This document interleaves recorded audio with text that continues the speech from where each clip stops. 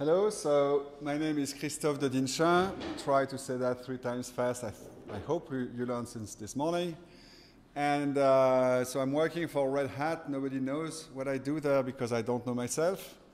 Vaguely working on confidential computing. And today I'm going to try to show how to go from a confidential computing host all the way to the workload. So what we are going to cover today, first, a quick overview of confidential computing. That's a repeat for folks who were there, faithful and were there this morning. Then we are going to show how to access a guest memory to steal secrets. We are going to set up a confidential host, which is extremely simple, as you'll see. Then we'll try to set up a confidential VM, and hopefully everything happens as we expect. Then we'll discuss some limits of memory protection.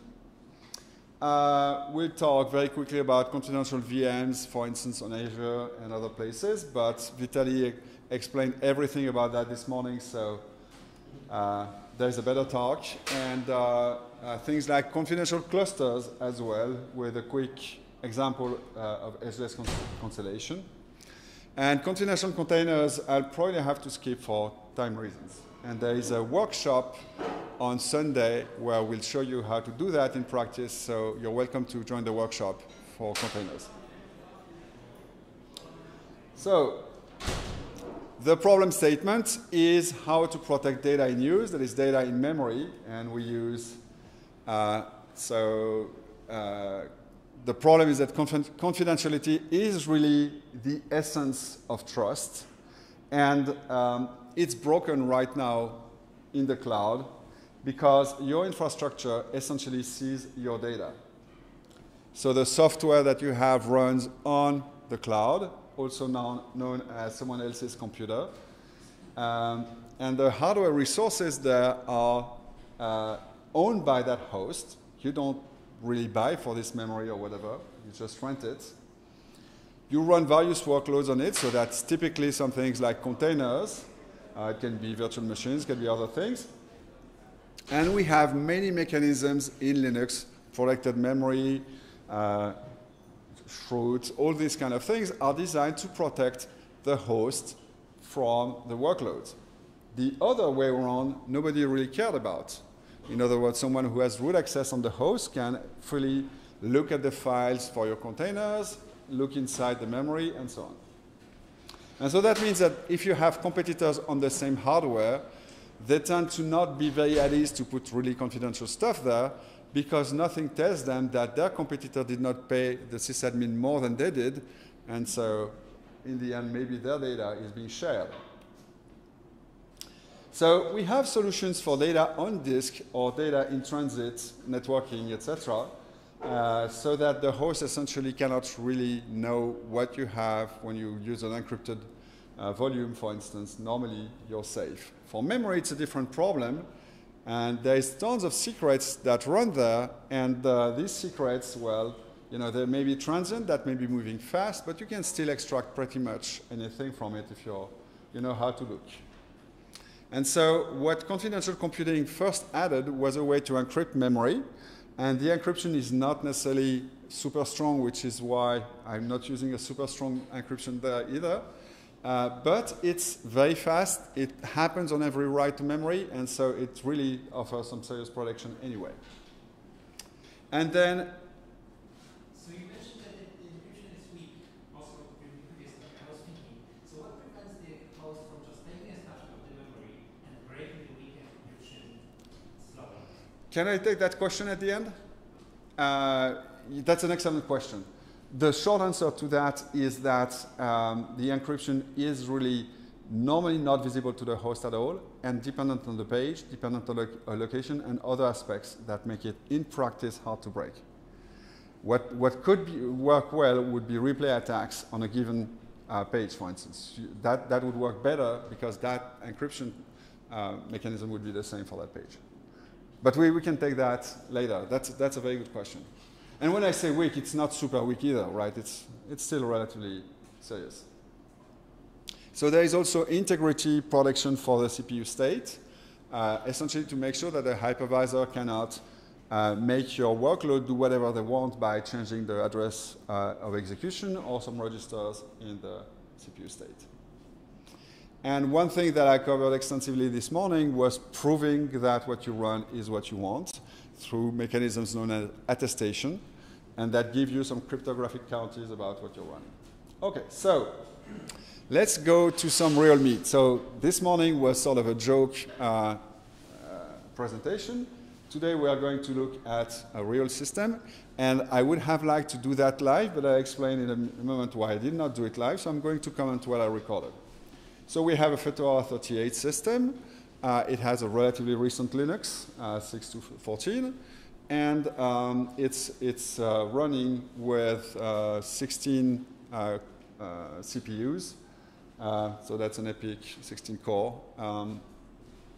So that's a relatively serious machine with SCV and SCV SNP available on it. That's what I'm going to use for this demo today.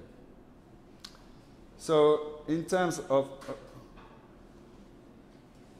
I don't know, it's like there was a noise.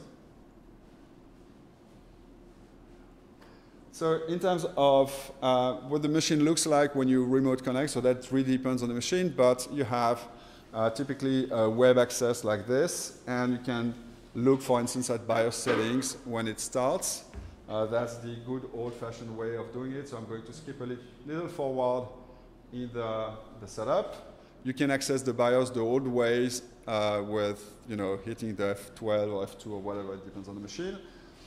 What matters there is that we are going to look at the processor settings and check that we have secure nested paging enabled. So you can see that at the bottom of there. So that's essentially the thing that really matters in your configuration there. And of course, the way you do that depends on the machine you use. So the rest is not specifically interesting. You just have to be relatively up to date with firmware because these technologies are relatively new, and so older firmware may have various issues.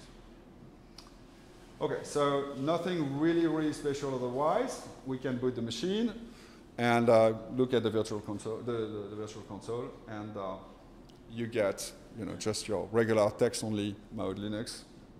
These also support graphical mode. So the more modern way of doing that is to go through the web interface like this. So you have, as always, the place depends on where you are, but you have system settings, and you can see again that you have your secure nested paging somewhere in the middle there. I scrolled too fast, it's a bit above. So do you see it's a secure memory encryption, secure nested paging at the bottom of the page. Okay, so I think that's about for this page. So we can check that we have some host level SCV support simply by looking at the message log, and that's essentially all we can do without additional software. Okay, so in order to be able to do some kind of demo, I'll have to use a little bit of extra software, and I'm trying to give a sort of shout out to KCLI, which is a relatively convenient tool to do various things. So you enable a special copper for that, and then you install what you need. And I forgot one of the packages is there, which is libvirt QEMU client. So nothing really complicated, but you need essentially a hypervisor, a manager for that. So you're not very surprised so far, I guess.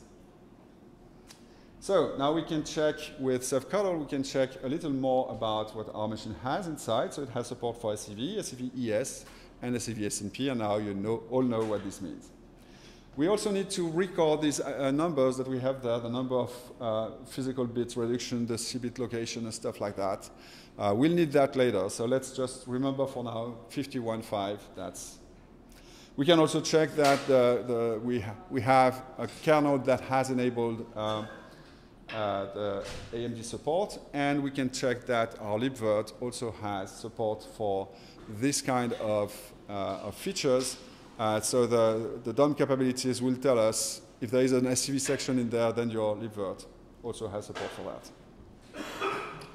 So this is essentially a pre-flight check to be sure that your machine has what you need. And again, we have this reduced fist bits and the 51. And of course, you can now notice that the number of reduced fist bits is not the same between the two. And you're starting to scratch your head and say, okay, something in there does not cook. Well, which one will I use? We'll see. Okay, doesn't. So KCLI, I assume most of you don't really know how this, what KCLI is. It's a sort of a quick user interface to create VMs, create clusters, and it has various backends. It can use libvirt, it can use. So here I'm going to use libvirt, and so I create a default pool for that. I essentially reset that machine initially before doing all that, except I forgot to reset the network, so let me just delete the network, reset, recreate, so that you can see how you get started setting up a special network for your machines. And we can skip a little. Okay, and now I have no VM, and these are the images I played with. One interesting thing with KCLI is you can list all the available images, and you see there is a number, and that's, for me, the best tool, for instance, to install things like Arcos or RHEL compared to the others. It saves you a few steps in terms of being able to deploy this kind of operating systems. So this is essentially the basics for what you can do with it. So we are going to, in a first run, create a regular VM and steal data from it. So to run a VM, you use the KCLI create VM. The -I is I want the Fedora 38 image, I want 4 CPUs, and I want 4 gigs of memory. And I'm going to pass a root password, which is one of the secrets I'm going to look for. So please remember that secret, we'll use it later. So now I connect to my console, and I check that the machine boots. So far, it looks good. I'm happy with it, right? And you see that there is some cloud init magic happening behind my back. I log in, I type Schtroumpf, which is the French for Schtroumpf. And KCLI already sets up for me SSH and stuff like that. So that means instead of going through the serial console, I can use a more serious tool and use SSH, because now we really care about secrecy and stuff like that. So I'm going to SSH into my test VM. And you see that I'm user Fedora there. So KCLI has this idea that depending on the image, it can actually create a user for you, and do not necessarily log in as root. But you can also log as root, and we're going to do that to check that there is no SCV inside. So no SCV support in this VM, the way I created it, just a regular thing. And let's try to now inject a typical C program in there. So that's high quality C code. QE told me you'd better run that in a VM, please. So they told me there is a bug or two in there. I don't know. Doesn't looks good to me when I compiled, it compiles. There's barely a little one or two. So let me copy that to my VM. So I have the SCP command as well. That's fine. And I connect to it, and then I'm going to run. And of course, it's going to run perfectly well, like any C program. So it's not exactly what I expected. That's not the message I put in there, but close enough. Ship it. Okay, so now I have this this program, and I'm going to do something slightly more complicated. So this one, I have to look up the documentation every time I want to use it, and I'm going to dump the memory of the guest. So that's why there is a pause there, because I'm thinking, okay, where is my documentation? Where do I copy paste this stuff? So, and also because I discovered at this time that reinstalling everything caused me to lose my completions. That's also because. So I'm going to use the QEMU monitor command and execute a dump guest memory. And the arguments are, it's very user friendly. It has all the quotes and backslash and curly braces you want. And I'm going to use a protocol, which is file colon something to dump to a file, which, why not just file colon? Well, I don't know. But it's essentially, I'm dumping the memory of my guest into this place. You can also do something like gcore. If you do that, you're going to have some other stuff than the guest memory. So that's why it's better to do it that way. And you see this disconnected from QEMU system doesn't look really good. In reality, that's probably why my machine ended up being a bit screwed, but we'll see later. So now I can grep for my secret. That was in my C program. And you see, I have a match. So let me check with Emacs what I see inside my guest memory. Emacs is being completely designed to open 4 gig files. So it takes a few seconds to open. It does warn me, 4 gig is big. Do you really want to do that? But then it displays the stuff the way it should be displayed with tons of zeros, control at. And now I look for secret, and I find my, hey, really secret stuff right in there. So my C program does not emit that message, but at least I see it in the memory. So I know I did load the right program. Now, what if I search for my Strumpf password? Well, of course, I find this as well. And I find it in this nice little snippet of script. So, hey, that's perfectly unsafe. I'm happy because that's sort of what I wanted to demonstrate, right? So, success. For some definition of success, of course. So, let's try to fix that. And you'll see that it's really, really super easy. Don't worry. So let's first try to make our VM compatible with what you need for container-based computing. So unfortunately, KCLI still creates old style VMs. So I have to change the hardware to say I want a more recent Q35 stuff. So let me do that.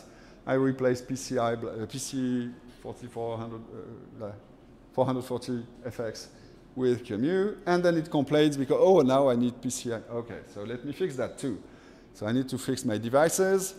The good thing about libvirt is that it checks tons of stuff for you, and then it complains about the addresses being wrong. So I just remove everything. It's going to recompute a set of addresses that match. It usually works. And the next thing I need to do is replace my SATA disk with SCSI disks. And normally, I should be more or less in a good shape after that. So what I'm doing here is only trying to make my machine compatible with the kind of hardware I need for virtual machine. So, OK. Now, I forgot something. And I mentioned the SCSI stuff, and I just did not do it. So let me fix that. And that's because the devices you are going to pass in your VM need to be protected somewhere. So you need to have IOMMU active everywhere. And to have IOMMU active, you essentially need to convert to VirtIO SCSI and stuff like that. So that's what I'm doing here, converting to VirtIO SCSI. And everything should be peachy. OK, so let's start my VM and check that it's still alive.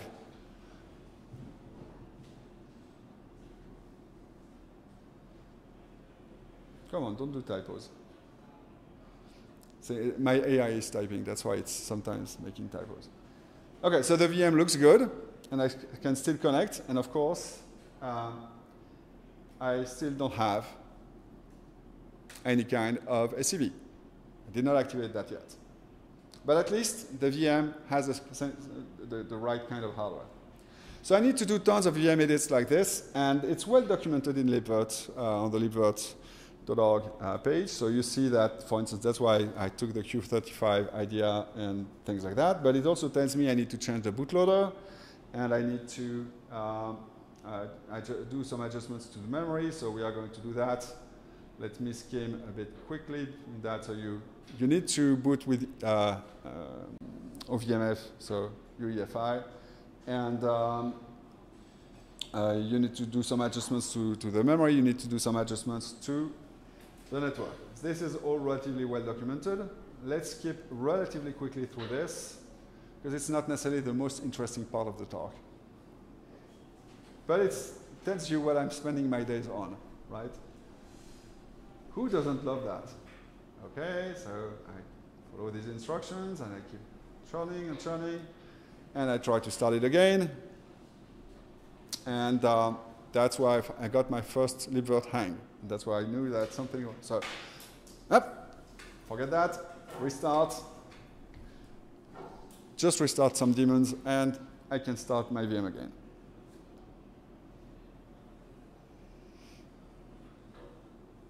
and now it boots in UEFI. So that step looks good. I'm still not completely there. Of course, I still have not enabled SCV. So you're starting to think maybe this is taking a bit long. Maybe this is not the best way. So before I can actually activate SCV, I need to activate it on the host and endorse it. So to do that, first let me give you a bit of terminology, because AMD is very light on acronyms. So ARK stands for AMD root key. ASK stands not for ASK, but for AMD SCV key. CE key is a chip endorsement key. OCA is the owner's certificate authority. PEK is the platform endorsement key. PDH is the platform Diffie-Hellman key. You need to know all of this, and there will be a question at the end. I ask question at the end. Okay. Oh, and there are two more, like the tick and the tech, and you can read. Okay, so let me do my host setup. Let me first reset everything, and let's verify the host. And you see that I have this nice chain. So this morning I taught you about the root of trust and maintaining the chain of trust. You got a good example there where this signs this and certifies that, etc. And if I run it twice, I get the same results for PDH, PK, and OCA, which you remember what it means. If I do a reset, though, I'm going to get different numbers this time. So you see that the PDH has changed. And transparently, SCVCTL is actually talking to somewhere at AMD, which I learned the hard way when their server was no longer responding to the requests. So notice also that the AMD root key, fortunately, did not change when I did a reprovisioning of the system. So that's what you do when you reprovision the system. Okay, so that looks good. Now I'm going to do the guest setup. So the guest setup is primarily adding a launch security step to certify the virtual machine as confidential. And you'll see it's really easy. So it's all well explained on the document here. That's the XML you need to put. So I need to find a place to put it in my code. And that's why I'm going to put that stuff. And that's, this is where my CBIT pass and stuff matter. I need to put them there, and I need to select whether I want to put 1 or 5. Apparently both work, so. There were some discussions on what exactly was supposed to be there. So I've got my launch security section, but it's not sufficient because I need to have actual keys in there. So in order to do that, I need to create a security session. So first, I will export my PDH, which is the, okay, everyone, platform Diffie-Hellman, yeah? So, and then I'm going to just check that it works with this setup. And then I'm going to generate the files that describe a given session for a VM. So now that's related to that specific VM. Normally you would use the host name there because you can transport this data to some other place, but I'm going to keep it simple. Just use host.pdh and do everything local. Normally you can do that remotely. And the policy is helpfully explained in chapter 3 of some obscure document somewhere on AMD website. It's also on a different page on the libvirt documentation. And you essentially have to orbit mask for stuff that's modern style, 1980s style of user interface. So now I've created my session, and what this did is create a few files that all begin with that VM. So there is this God mode thing. There is a tech, a tick, and a tag, and a session, and all the stuff I need. So that looks good. I can probably make some progress from there and put that stuff inside my file. So I'm going to insert where there is DH site. So DH should remind you, of course, that it's PDH. It's the same thing. So you insert the copy of the file there. And then you insert the copy of the session file in the session section. I think that makes sense. I mean, that's simple. That's a good user interface.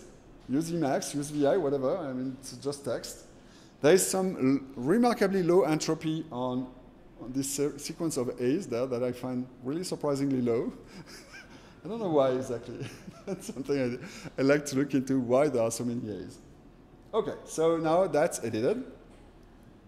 And I'm going to do it the SCV old style way, SCV, SCV, ES.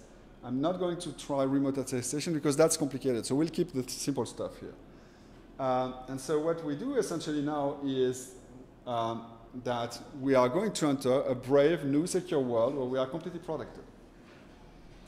So to launch the secure VM, the first step is to start the VM, but you start it in pause mode because reasons. The reason is you have to check before you actually launch it. That's called pre-attestation. Remember, I explained that this morning.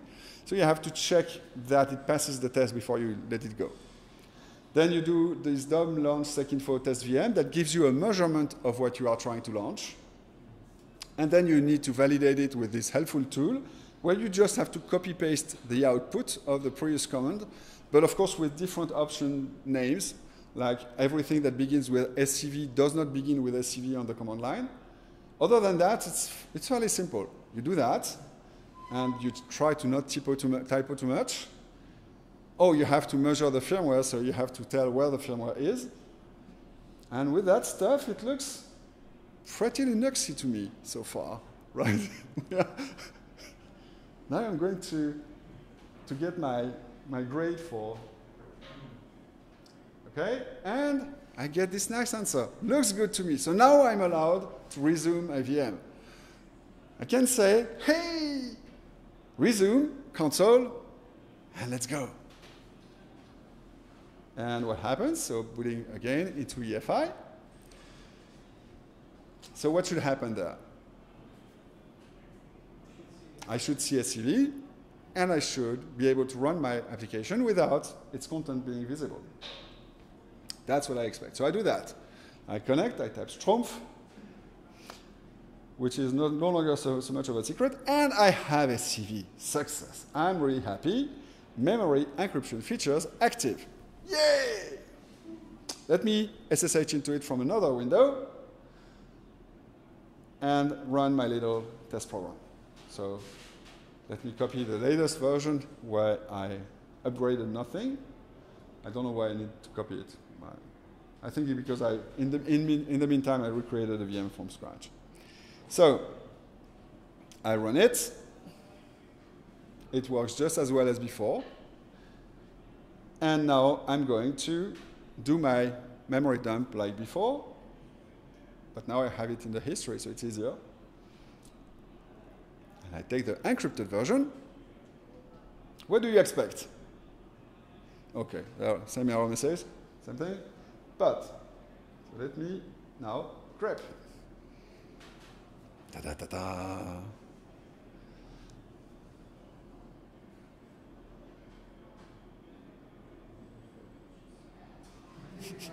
That's disappointing. Huh. Let's look with Emacs. Something is wrong there. And I have to wait to see why it's bogus. Okay, let me go slightly faster. And the reason for that is that we see the word secret as part of some file system stuff, which is I'm already scratching my head, but I don't actually have my secret stuff with 3F. It's not there. So something is working. I have protected somewhere, something. But if I look for Strumpf, oh, okay, who can tell me what I did wrong? I scratched my head. I thought, maybe it's something on the console that is going wrong. So I'd say if you can't answer, if nobody in this room can answer, it means I'm not the only one being stupid. So you're all as stupid as I am, because I had to scratch my head for a while to figure out where did I go wrong, what did I do incorrectly. No, it's much simpler than that. So I double check, SCV is there. Is it the same? No.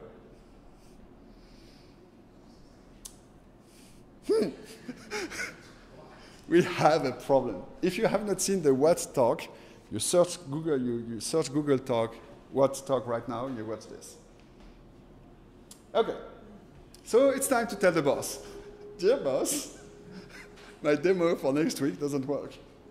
Which is why I completely changed compared to what I was supposed to talk about. Dear Ariel, I have a problem. Doesn't do see pieces of my secrets in there, and I'm not sure why. So that was my secret. The first experiment was with tic-tac-toe-toe, screenshot, SCB is active. Answer from my boss. Isn't that the punchline? Aren't you supposed to protect from that? Okay. So the reason for that is that only memory is encrypted. What I did wrong, if I grab the stuff from my program, it's not there. That stuff is not visible. That part we succeeded with. However, when you do encrypted memory like this, you cannot send that to disk directly, right? You cannot write to a network directly. So all the I/O buffers that are being used by the kernel have to have the famous C bit clear, saying it's not encrypted. Which means that you'd better encrypt your disk. Right? And that's the thing I forgot about KCLI, is that by default it uses, it uses good old cloud init, and there is no encryption of the disk setup by default. So we need tools, and we need to build tools to keep that complexity and reduce the risk of misconfiguration. So first of all, how did I get there? You can blame Wayne over there. I'm pointing fingers there, because I'm also doing a workshop in 2 days with Wayne, and his workshop was about. I know it's Q&A, but it's the last session of the day, so I have a little extra time.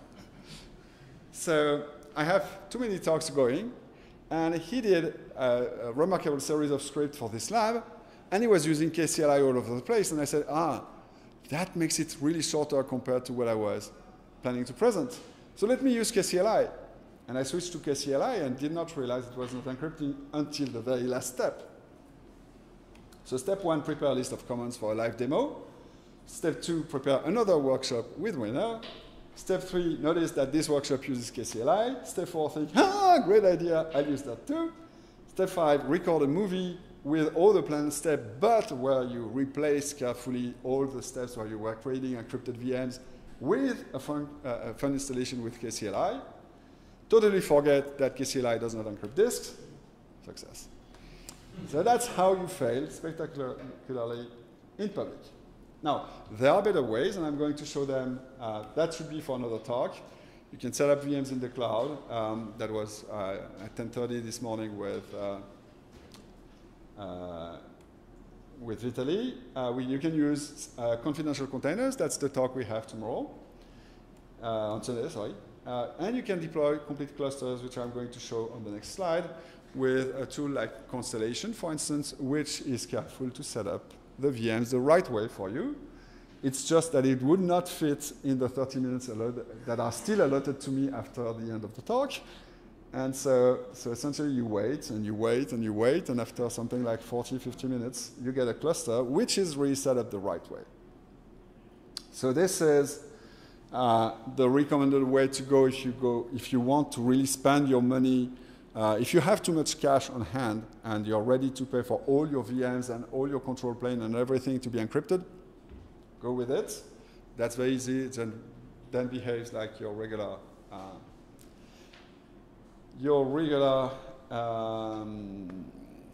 cluster. Sorry, getting tired. End of day.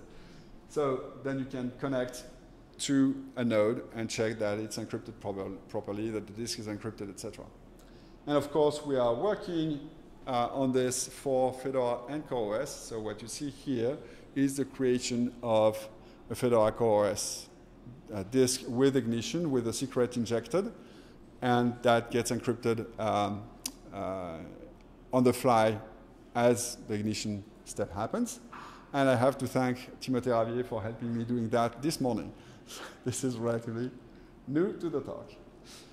Now it's time for questions, if there is any. There is no time for questions, but. What is the impact of workload fun? Probably it doesn't really slow down much the machines, because that's probably done by some hardware encryptors in the CPUs.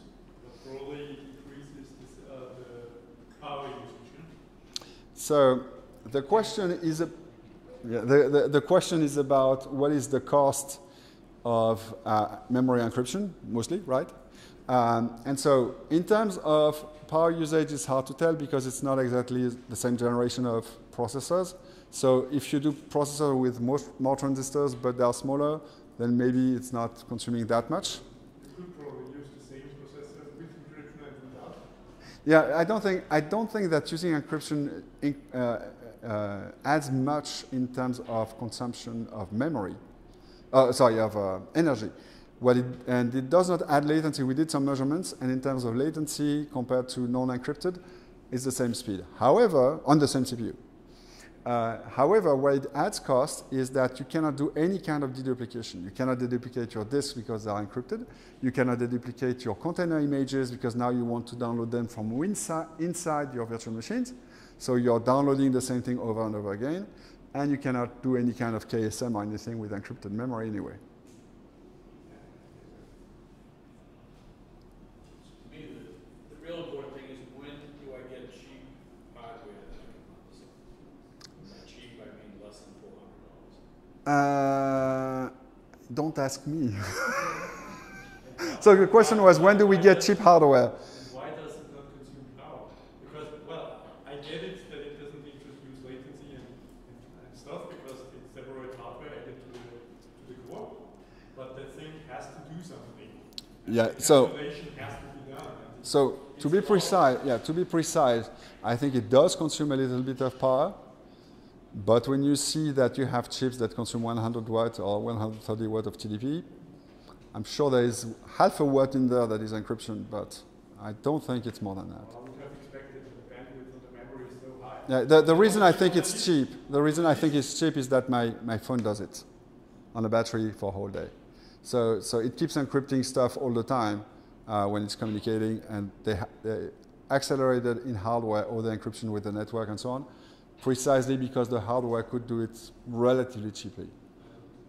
The network stuff, encryption, Yeah. doesn't cost too much, and the disk encryption doesn't cost too much. I get that. Yeah, but Bandwidth is not that much, but I thought for memory it must be huge. But to be fair, you've got the wrong Dinechin. You've got the wrong Dinechin. My brother Florent is the hardware guy in the family. I have a brother who does FPGAs and stuff like that. He could tell you everything about how much it costs to encrypt stuff. I can't. Sorry. And back to your question, when does that become mainstream? I'd say, as usual, it will probably take, a decade. I find this very interesting for edge uses and less interesting, in my opinion, for cloud, just because people won't pay for it. Because you're times.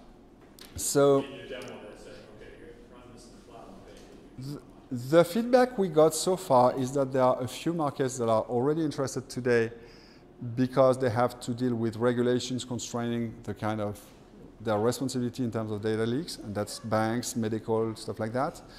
But also that because this becomes available, of course, the manufacturers are lobbying all they can to make this mandatory.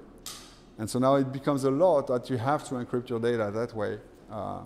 And so maybe they will, in some cases you won't have a choice. Maybe they will drop these regulations that your data may not travel outside wherever when this is being done. Time will tell. We'll see. We'll see how this works. So the weakness of encryption. No, so when I'm saying it's weak is that it's typically done in real time. It's still modern algorithms, and the algorithms they use are dependent on a chip. And frankly, off the top of my head, I don't recall which one they use, but I think they have AES 128 somewhere at some level for the first generation chips, and now they are doing more complicated stuff. So it's not the stuff that you can break with your computer without paying a lot of energy. And by the way, I suspect that one reason that triggered these efforts is, I don't know if you recall, like almost 10 years ago, there was this big push about memory stores and persistent memory, non-volatile RAM, and these kind of things. And everybody at the time thought that we'd have really cheap non-volatile memory 1 decade later. That's now. And so the problem became for the chip vendors, I need to make sure that if someone plugs one of these non-volatile chips, they don't get all the data that was in there. So that was probably a primary motivation to get started on this encryption stuff initially. And in that space, so it had to be relatively robust anyway. So I apologize for the use of the word weak. I meant it's not as strong as you could do if you were really pushing the limits on your crypto, but it's pretty good.